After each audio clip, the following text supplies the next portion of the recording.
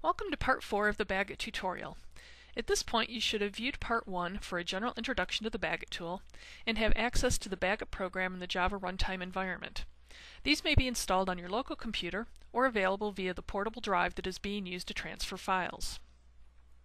In this section we're going to demonstrate how you can receive and verify bags and unpack the files from the bag for your use. While not a prerequisite for Part 4, you may also have viewed Part 3 to learn how to create bags. This section will take approximately 30 minutes to complete. Returning briefly to our general process flow diagram, we described how there are a couple of alternatives for transferring files, either through the network using a shared network drive that's accessible to both the sender and the receiver, or using a detachable storage device such as a USB portable drive or USB flash drive. Our example in this section will illustrate the use of a USB portable drive, which can be detached from the data sender's computer, transferred, and then attached to the data receiver's computer to receive the files. The portable drive will be seen to be attached via the G drive in the following examples. In this demonstration, the BagIt application and the Java runtime have also been installed on the portable drive, and you will see evidence of this as we go to run the BagIt command. As we review the sequence of steps required to create a bag, in this section we are going to focus on the right side of this picture, where the data receiver is going to retrieve the bag from the remote device and unpack the bag so she can use the files.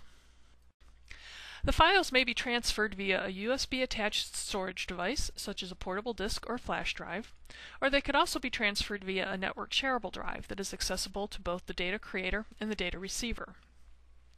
There's basically 3 steps involved for the data receiver to receive, verify, and unpack the bag, illustrated on our slide as steps 6, 7, and 8. The receiver will first copy the bag from the remote disk device to her local disk. And then she will verify that the bag's contents are valid, meaning that the files have not been corrupted or altered through the course of the transfer. And finally, in step 8, she'll unpack the bag to get the files out of the bag for her local use. Step 6 and 8 she'll be able to perform using her Windows Explorer. And for step 7, to verify the bag, she'll need to run the bag verify valid command through a DOS command window to perform the bag verification. You'll see that the slide also recommends that you run a virus check. This is a recommended best practice whenever you are importing files from an external source. And we will not be demonstrating this in this tutorial. You may want to check your virus check program to see if you can manually invoke it, or check with your IT support representative if you need assistance in accessing a virus checker program to run a virus check against files on your local system. Recall that BagIt is a command-driven utility. It provides an option to create bags and another option to verify bags. Running the Verify Valid option on a bag when it is received is important to verify that none of the files have been altered during the file transfer process, which is important in ensuring the authenticity or integrity of the received files.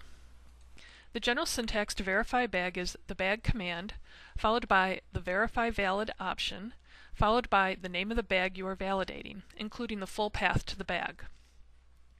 In the example on this slide, we are verifying a bag called my_easily_exec_orders_bag, and it is located in the BagIt staging folder on the H drive.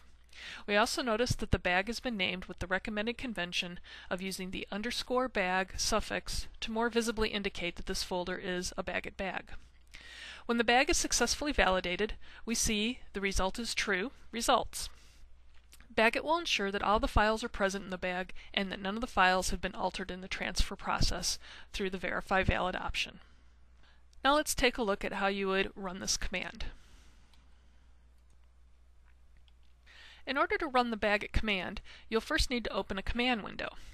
And the way you open a command window is by selecting the Start button from your lower left-hand corner of your display and the Run option.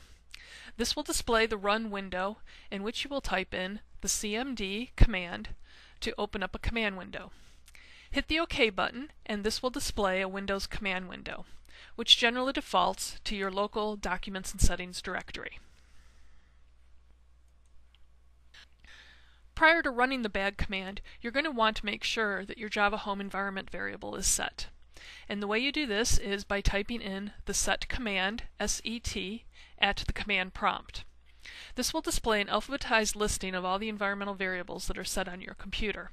You may need to scroll up to the section of the alphabet that allows you to see the Java home environmental variable. In this case, we see that the Java home environmental variable is assigned to our G drive, the portable disk device, as that is where, in this example, the Java runtime environment and the BagIt command are installed. If you do not see the Java home environmental variable set, you can either return to Section 2 for instructions on how to configure it or contact your IT support representative for assistance. Be aware that you will need administrative access on your computer in order to be able to assign this environmental variable. Before running the bag command in the DOS command window, you'll need to change directory with the cd command to the directory where the BagIt command lives. On the slide, we see that by using Windows Explorer, we can view the contents of the BagIt bin directory and see the bag command files. And what we want to do is change to the same directory using our DOS command window. In our example, since the BagIt command lives on the G drive, we will first need to change the focus from the C drive to the G drive by issuing the G: command. Then we can issue the cd command to change directory to the bin directory. Note in DOS that you will use a backslash as a separator between levels in the directory hierarchy rather than a /. Then, after you change directory, you can then use the DOS-dir command to view the files that are stored in that directory. On the slide, we see that the files returned from the dir command are the same as the files we see in the Windows Explorer view. Now let's turn to our computer to see a demonstration of how you'd retrieve a bag, verify the bag, and then extract the files from the bag.